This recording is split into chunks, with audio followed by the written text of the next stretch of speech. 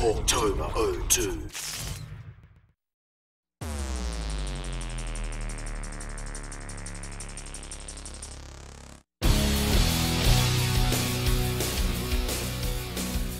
Unlike skateboarding or BMX that had some games over the years but saw no true established franchise until Tony Hawk's Pro Skater, snowboarding games on the other hand were so mass produced that it whitewashed the entire industry. Just look at all of these games, man. You'll feel like you're going blind before you can even stand a chance at playing all of these. Cool Boarders, Snowboard Kids, 1080, Amped, SSX, Twisted Edge, Big Mountain, Dark Summit, and now, brought to you by Activision, we have Shaun Palmer's Pro Snowboarder. For the brand built on big air extreme sports, it makes perfect sense to launch this as one of the premier games to represent O2. But this game may as well have been launched off the top of a goddamn mountain, because it never stood a chance against the army of pre-established snowboarding franchises standing in its way. And for what? A tiny slice of the profit pie?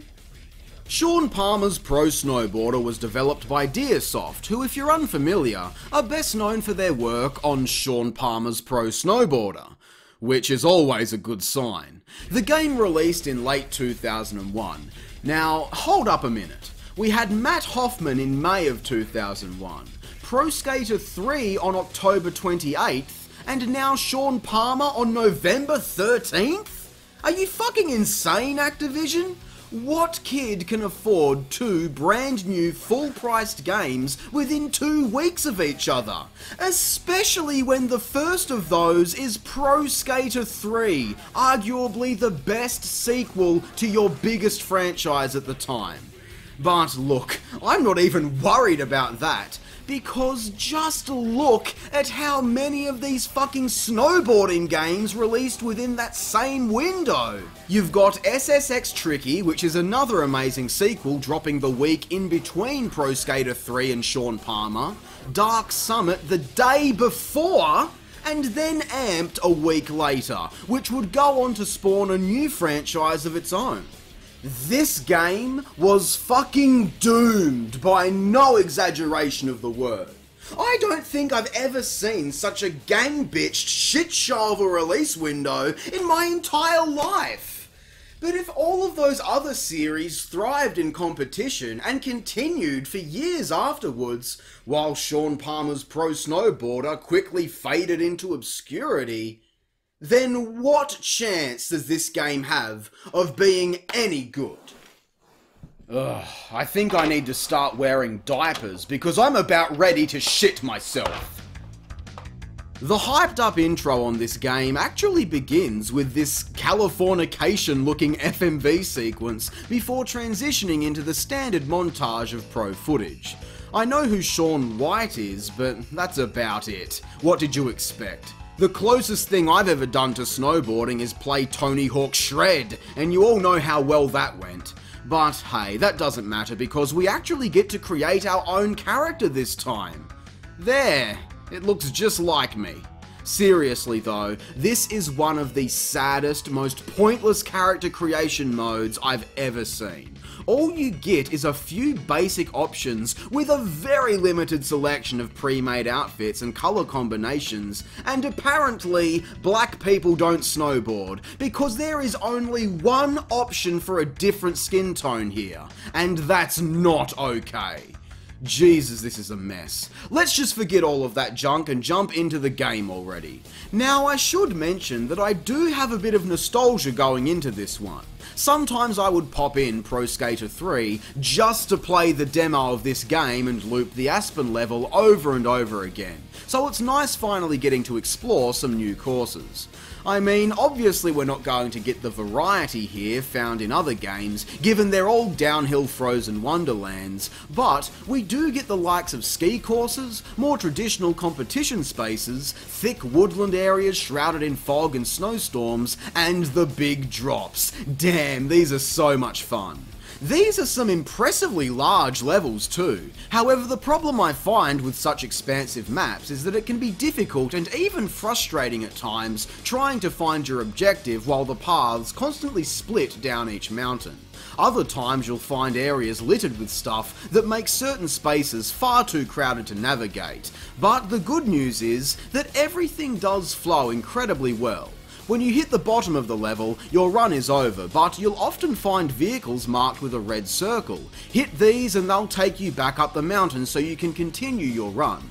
Very smart move, and to hit the longest combo lines for high scores, this encourages you to learn the layout of each area so you can streamline your sessions. Nothing is more satisfying than scoring some massive numbers carving through the snow while Spineshank's New Disease is playing in the background.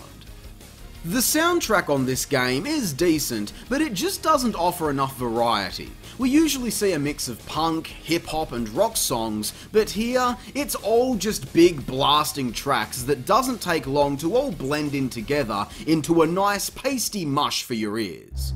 This is where it ends for me, because as fun as this game can be at times, there is no denying that it's fundamentally a real pain in the arse. When it comes to any snowboarding game, the big thing I personally tend to struggle with is control. Getting good at doing moves has a sharp learning curve, and the pure nature of the sport lends itself to sluggish control moving through snow. I do like that anyone can pick up a controller, jump in here and perform moves like in Pro Skater, but when you're required to hit such a specific set of obstacles halfway down a mountain within a time limit, it quickly becomes such a torturous process because you can't just simply turn around and try again because gravity exists. Downhill courses, as fun as they can be, always tend to stand out for being a problem, but at least in Tony Hawk, you still have the option to turn around and go back up the hill most of the time. Here, even on a flat surface, it's like there is a black hole at the bottom of the map constantly dragging you down. I mean, look at this! It's a flat room. I missed this object the first time, and all I want to do is just go backwards a little bit just so I can get another shot at hitting this thing, but look at this game having a fucking stroke about it. Oh, I finally got it. See, that's the thing. Most snowboarding games you'll see focus a lot more on races, slalom runs and scoring, and there is a reason for that, because the course structure and restrictive movement just cannot work for this objective-based gameplay. Even trying to do special moves is unreliable, and I can only hit them half of the time if I'm lucky. But a large amount of the goals require you to do this thing called bonking, and this is just a nightmare. I do not understand what I'm doing wrong here, but I can never get it to work. You're supposed to jump onto an object and press the button to bonk it. Now, this could very well be a me issue. I'm fully aware of that. The controls of this game don't translate from text very well at all in my opinion, and I have fluked this move a couple of times.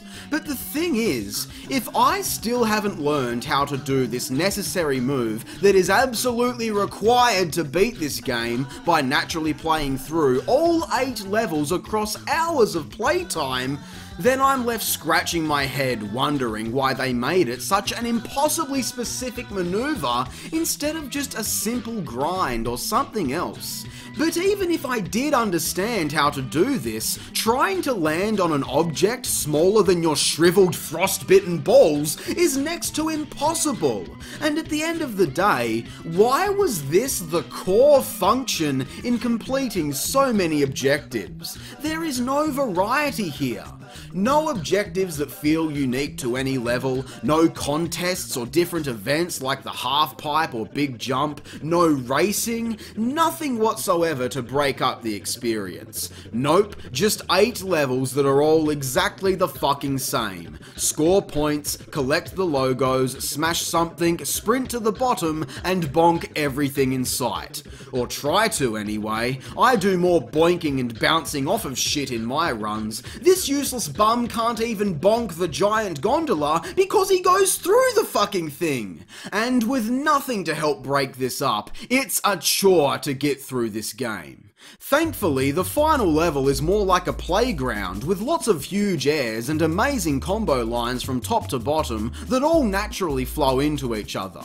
And that's the thing, when you're just free riding down, busting tricks and exploring the different areas, this game can offer up a lot of enjoyment, and it's made even better with a second player in this cool push mode, where you have to battle over screen real estate by being the better player.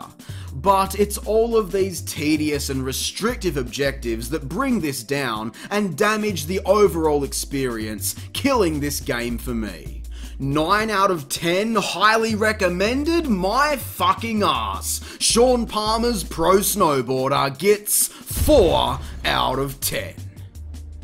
Plagued by gravity, what else can I really say about it? It's got the pick up and play control scheme down better than a lot of other snowboarding games in my opinion, but it didn't even come close to capturing the same level of quality or charming character of its competition.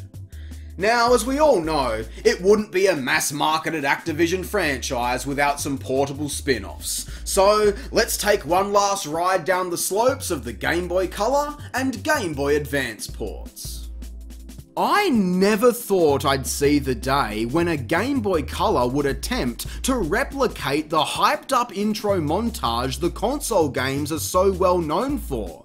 I mean, don't get me wrong, it looks like total shit, but I am still very impressed. That detail aside, however, this port is about as bare bones as you'll ever see. Graphics and presentation wise, it actually looks really good and has some lively music which is always appreciated, but it's just not fun to play. This odd perspective combined with the blistering speeds makes depth perception and general visibility very difficult. Again, this comes back to the entire downhill dilemma. An isometric viewpoint for the Pro Skater handhelds works fine because you can simply turn around and try again at whatever you're doing. But here, you only get one shot at it in an entire run. I can't even complete any of the objectives within the first level, and I'm trying my best. Something this game does get right though is offering some alternate play modes. Palmer X is a race down the mountain as quickly as possible, a mode that works so much better given there is no pressure to perform anything too dramatically complicated. And look, almost the entire roster of characters race at once. There is only 4 in the entire game, so it's not much of an accomplishment though. The other event is the Super Pipe, and yeah, this is super shit. It's got this weird fake 3D thing going on that doesn't help, but momentum is so busted which makes performing tricks a frustrating mess. With only 4 levels overall, what you see is what you get here, and I don't want to waste my time playing it any longer. It's mediocre even by the standards of this system, but in the grand scheme of everything, yuck, 2 out of 10. Of course the Game Boy Advance version is superior, with many obvious improvements that I don't even need to mention. No attempt at the intro montage though, so I guess they put their efforts into the more important areas. You think? No. With clearer graphics, more detailed course layouts, and the additional buttons making it easier to string trick combos together, this is a lot easier to get into and actually play. But this angle of attack down the mountain is still so awkward. There is no seeing what's coming at you in the level, so trying to do things like pick up letters and do tricks off of specific gaps is completely unachievable. Why were these not 2D side-scrollers? Kind of like Pro Skater 2 on the Game Boy Color.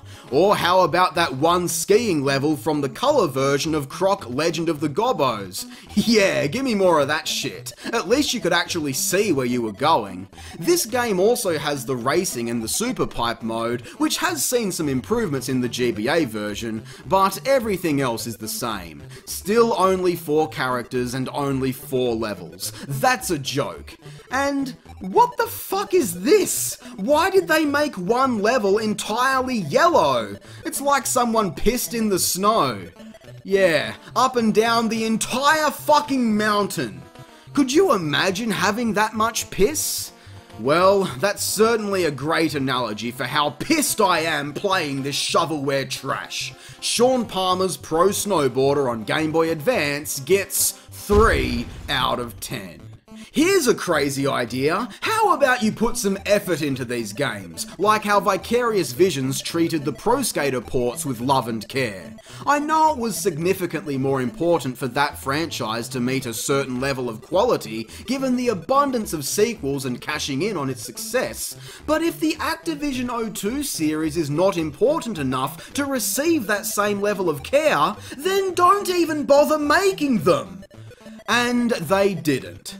For some reason, a sequel to Shaun Palmer was supposedly in the works, and a trailer for the game does exist, but I imagine that project was swiftly cancelled once they realised how terrible the first game was, that nobody in their right mind would want more of this shit.